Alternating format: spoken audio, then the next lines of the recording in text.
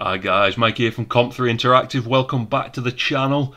Today's video is probably going to be a relatively short video, but it seems like a couple of people may not know how to do this, which perfectly fine. By the end of this video, you are going to know how to do it. And what it is using alternative fonts in TextMeshPro. And I've seen quite a few people when they're showing demos on Facebook and things like that, the UI seems to have this generic default TextMeshPro font, which again is perfectly fine, but it can actually add a lot more depth into your game by using custom fonts. So I'm just going to show you really quickly how you can import your own custom fonts and use them in TextMeshPro. So there's two ways, the hard way and the easy way.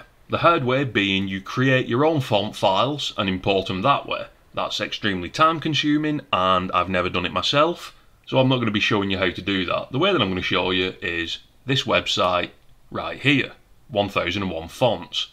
This is a fantastic website, and the reason it's fantastic is we can actually filter on free to use commercial fonts, which is this icon right here. If we disable that, we get every font on the website, but as we see here, this font free for personal use. You'd have to buy this if you wanted to use it in your game. Whereas if we turn on free for commercial, every font that you see down here has the license to be used in any commercial entity. For example, your game. So let's go in and find a font. I'm going to search for Pixel. And let's pick a nice pixely font. This one looks good. So we click on font, click download, and this is going to download a zip file.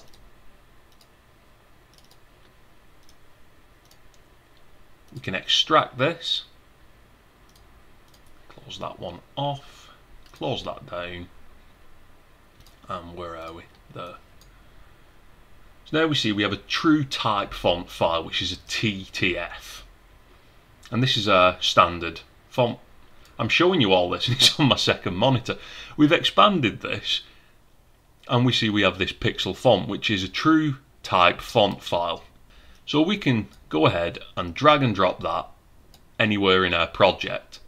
But the problem is, if we actually select our text and try and drag and drop our pixel font into the font asset, we can't do it.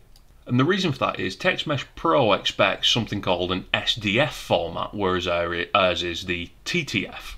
And I'm going to assume this is where most people give up and use the default font. But it's really simple to get around.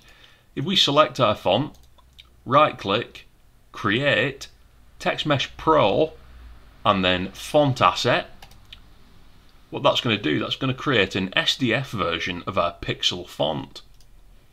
So we can go ahead and drag that into our text asset, and that is the ugliest lowercase font I've ever seen.